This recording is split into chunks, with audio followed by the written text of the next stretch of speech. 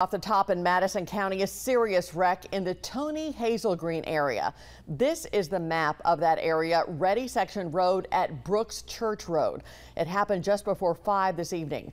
WAFF 48's Daquan Lee on scene for us. Daquan, what can you tell us? Now, Liz, there's not much scene left behind me, but when I arrived, there was a blue older vehicle back behind me in a ditch that you probably can't see because it's too dark. But I did manage to get some facts from an Aaliyah state trooper that was on scene.